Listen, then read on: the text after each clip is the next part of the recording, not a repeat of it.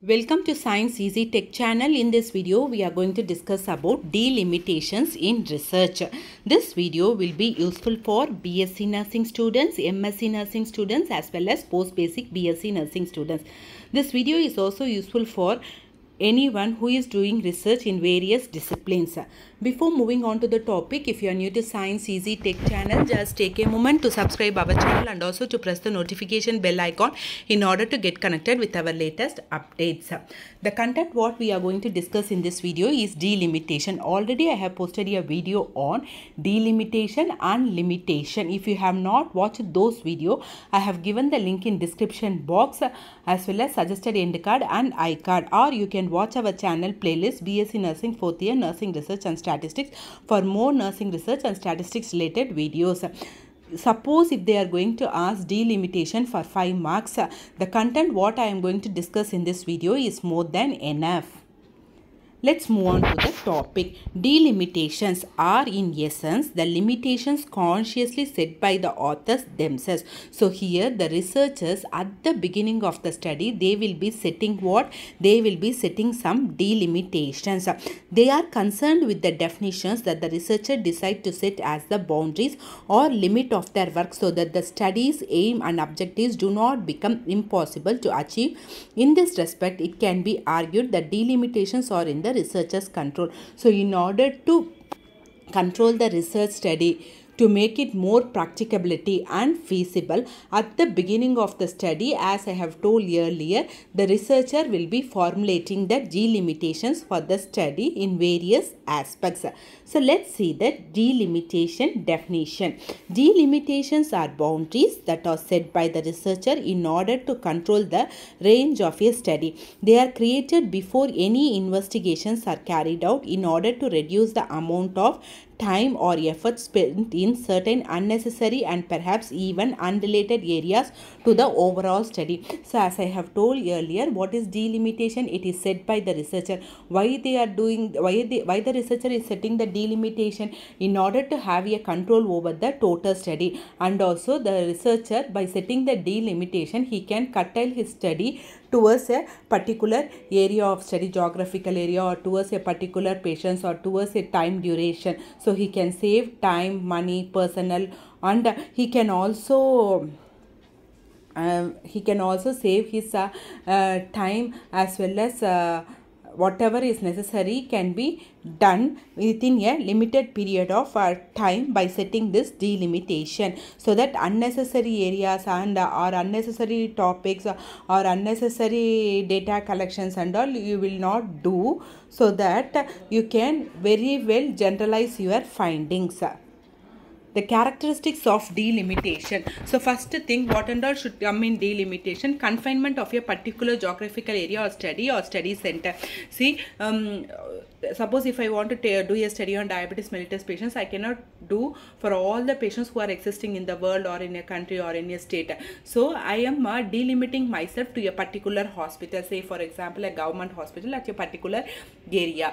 Next, under even that government hospital also, during this study period, for a period of 1 month, whoever is attending a medical OPD, like that I can take it off.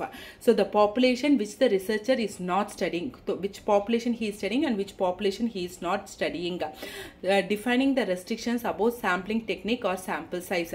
So what sampling technique can be done and what sample size is needed. Okay, so why he has not selected some other sampling technique, why he has been limited to only this particular amount of sample size, everything he can delimit it. And the population, one example I like to give. Suppose if I am going to assess pain and mobility status of osteoarthritis clients, so I am taking it as a criteria. Patients who are receiving only pain medications like Oviran and paracetamol, and who are not having any other additional therapies like Ayurveda or Siddha or Unani or homeopathy, like that. So I am not taking those patients. So whoever the patients I am taking, they are all only on these two pain supplements like a paracetamol or Oviran. So in this way I can delimit myself with regard to the sample what I am going to take it off. So the literature what you are not including, the methodological procedures what you are not including, and the tools or instruments of data collection, what you are not including, everything should be delimited. You have to set in delimitations. Next, uses of delimitation. What are the uses of delimitation? So it clearly defines the scope of the study. It avoids ambiguity. Ambiguity means vague about the research study. So what scope, with what focus you are doing the study, everything will be very clear if you are going to set the delimitations, so that it avoids unnecessary ambiguity or unclarity. Okay, make the research study more feasible and practicable. By setting the delimitations, you are making it more, the research more approachable, feasible, and also to practicable to conduct the study. Define the boundaries of the selected study parameters such as geographic location, which area you are going to do, and the age. Sometimes you will be doing only up to 40 to 60 years, like that age limitation. Gender, for only females or males you are delimiting. And population characteristic, general characteristics of the population size, the sample size, study instruments or tools used, everything you will be delimiting. So you can clearly proceed with the study. You have a clear-cut idea of what to do in the study. So identify the constraints or weakness of the study, so that strengthening of evidences generated through the study may be determined. So you can identify both the strength and weakness of the study, so that when you are generalizing the findings, it will be very useful. So usually the researcher mentions the delimitation even in the first chapter, so that the reader can have a better idea what and all the researcher has included in the study and what and all he has excluded from the study. So that based on that, the findings can be generalized to the general population. So types of delimitation. You have theoretical delimitation and methodological delimitation. In theoretical delimitation, they restrict the ability of the research findings to generalize because of the use of specific theoretical concepts. So in theoretical delimitation, you are using a specific theoretical concept and you are delimiting it.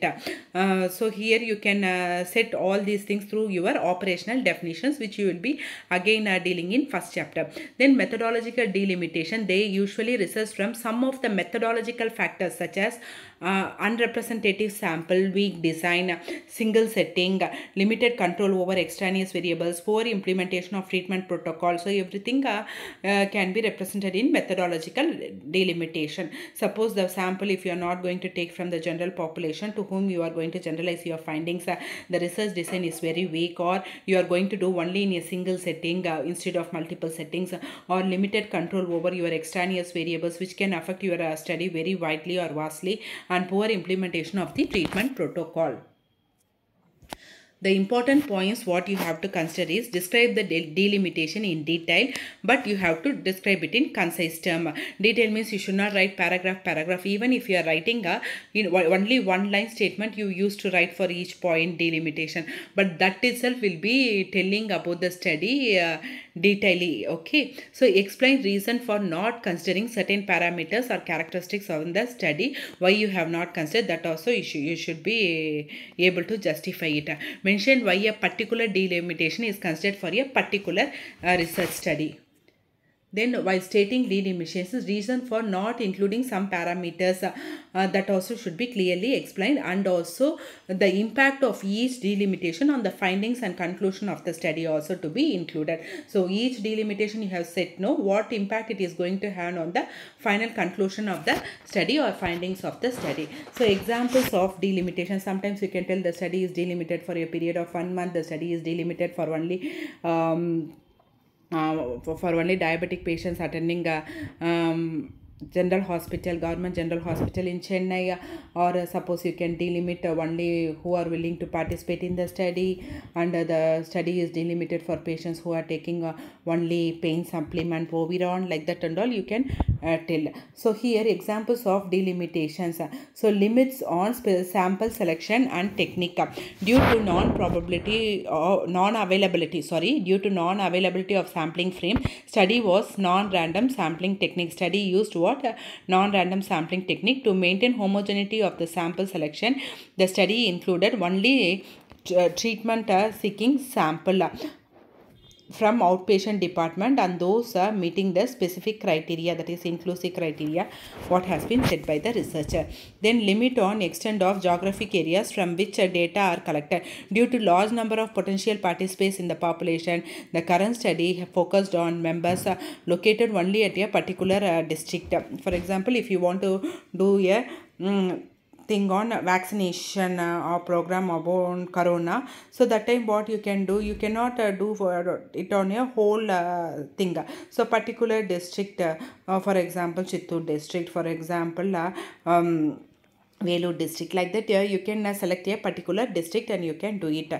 Limit of use of trials, use of tools for the study. So what tools or instruments, like either questionnaire you have used or survey you have used or interview schedule you have used, that you can tell. In order to deal with the collected data, the study utilized a survey tool with multiple choice questions and not an open-ended question. So survey tool you are collecting by means of multiple choice questions, but you are not using open-ended questions. So this and all you can very clearly put in your delimitation. Hope this video has given a detailed explanation about delimitation, and it is more than for a 5-mark question. You can answer it very well. My previous videos link, as I have told earlier, I have given in description box, suggested end card and iCard, or you can watch our channel playlist Nursing Research and Statistics for Bsc Nursing students. Thank you friends. Keep supporting to Science Easy Tech channel.